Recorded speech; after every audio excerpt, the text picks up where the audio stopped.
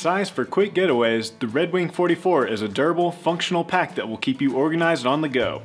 Backpacker or city slicker, this pack is built to keep up with you. For easy access to all your smaller items, there's zippered side pockets and a front pocket, complete with an organization panel. If you need a spot to stick an extra layer, there's a stash pocket that secures with an aluminum hook. The stretch pockets on the sides are a handy spot for your water bottle. The hidden daisy chain and handle are there when you need them, but tuck away when you don't. This U-shaped zipper allows you to load the pack like a traditional top loader, or after unbuckling the side compression straps, you can open up the whole thing like a panel loader, giving you direct access to everything you need. Inside the pack is a padded hydration sleeve that can also be used to keep your laptop safe.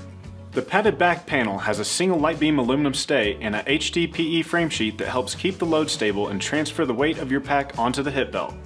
Versatile enough to join you on the trail or on a quick flight, the Redwing 44 is a no-brainer, no matter where your journey begins or ends.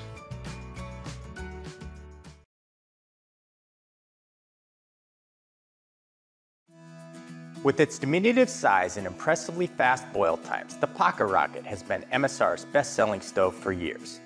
Now, the next generation PocketRocket 2 takes everything good about the celebrated original and makes it smaller and lighter without sacrificing any of its powerful performance.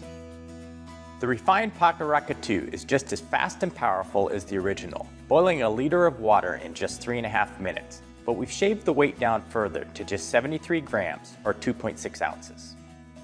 By designing its pot supports to fold down around the stove body, we've reduced its pack size to create a tiny piece of high-performance equipment.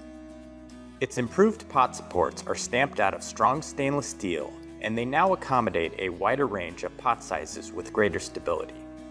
We've also carried forward the stove's wind-clip windscreen on the burner head. With the burner surface separated into 3 areas, wind can blow out 1 or even 2 sectors and the stove will remain lit, minimizing wasted fuel. Precision flame adjustment allows you to go from torch all the way down to simmer. Incredibly easy to use, this impressive microstove is perfect for first-time buyers to fast and light fanatics. Stow it inside the Titan kettle or even inside the Titan mug for the ultimate ultralight kit.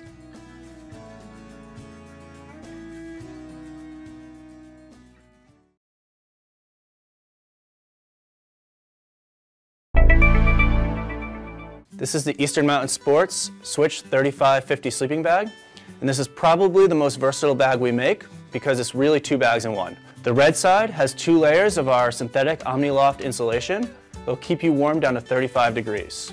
On those warm summer nights, flip the bag over, and the orange side has a single layer of OmniLoft, which will keep you comfortable when the temps are above 50 degrees. When you're climbing in the bag, you'll see a label that'll let you know which side is up and what that temperature rating is going to be.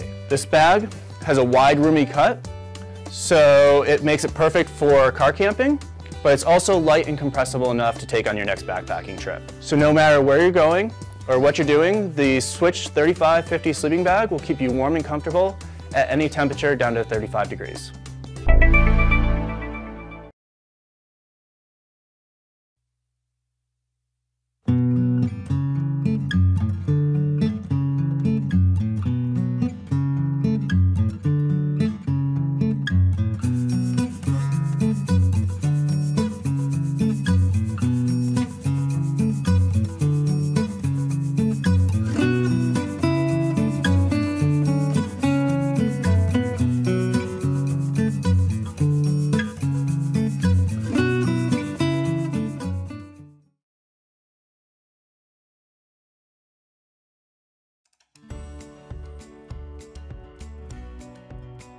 Assembly.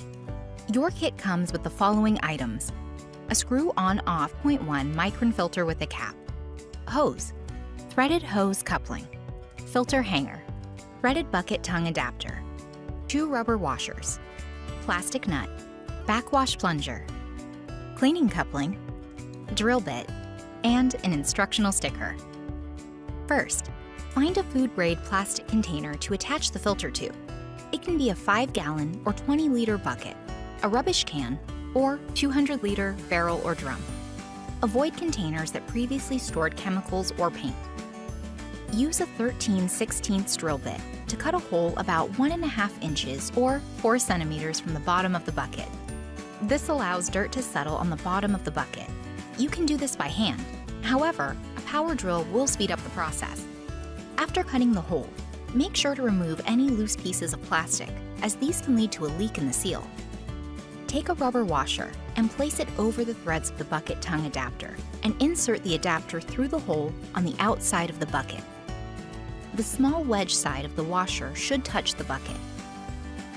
Place the second rubber washer on the bucket tongue adapter on the inside of the bucket. Again, the small wedge side of the washer should touch the bucket.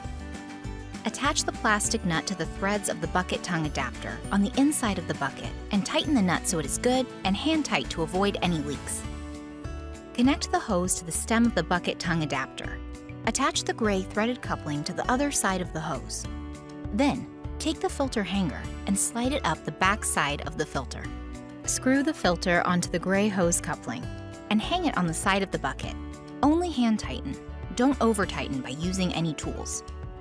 Filtering water. When filtering turbid or muddy water, pre-filtering the water with a cloth or t-shirt before running it through the filter will help maintain the flow rate. To start the flow of water, remove the cap on the filter and simply lower the filter down. You also want to make sure the top bucket is vented, so if you are using a lid, make sure to slightly unseal the lid from the bucket. If the top bucket is not vented, a vacuum could be created inside of the bucket because there is no way for air to escape. This will slow down your flow rate. To turn off the filter, simply hang it from the side of the bucket and screw the cap back on. Avoid letting the filter dry without cleaning and backwashing it. Backwashing with the cleaning plunger. Clean your filter often to help maintain the flow rate. We recommend cleaning the filter after each 5-gallon or 20-liter bucket, or at least once a day before you go to bed. First, you want to reserve a glass or cup of filtered water. Then, empty your dirty bucket. Next, fill the included cleaning plunger with filtered water. With the filter still attached to the hose, remove the filter cap and insert the plunger onto the tip of the filter, so you will be pushing water in the reverse direction of the arrow on the filter label. Backwash the clean water through the filter and directly into the dirty bucket. The first plunger full should be the most forceful. Repeat this process at least 3 times, or until the backwashed water runs clear. Discard the backwashed water from the dirty water bucket when you're finished cleaning. Backwashing with the cleaning coupling. First, reserve a clean plastic bottle full of clean, filtered water. Then, empty your dirty bucket. With the filter still connected to the hose, screw the cleaning coupling onto the drinking side of the filter. Screw the bottle of clean water onto the cleaning coupling. Tip upside down and squeeze forcefully. Backwash straight into the dirty water bucket and repeat this process several times until the water comes through clear and easily. Discard the backwashed water from the dirty water bucket when you're finished cleaning. Additional cleaning instructions. If backwashing doesn't adequately clean your filter, try alternating forward and backwards flushing. To do this, fill the cleaning plunger with clean water and push water forwards through the filter with the direction of the flow arrow, followed by pushing water backwards against the flow arrow. Repeat backwashing forwards and backwards until the filter is fully cleaned. If backwashing doesn't get your filter flowing again, we recommend soaking the filter in warm water for 2 hours to loosen up any sediment in the fibers before backwashing. The water should be warm enough that you can stick your hand in it.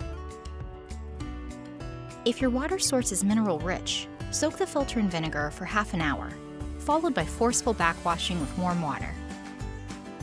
It is best to keep your filter, backwash plunger, and bucket components out of direct sunlight. Keep it out of reach of children and protected so it is not used as a toy. Always filter water into a decontaminated storage vessel, or else you run the risk of recontaminating the water. Make sure you wash out the containers you are using with soap or bleach on a regular basis. You can also remove the cap and wash it regularly, since dirty hands may have been touching it. Never run soapy water through the filter.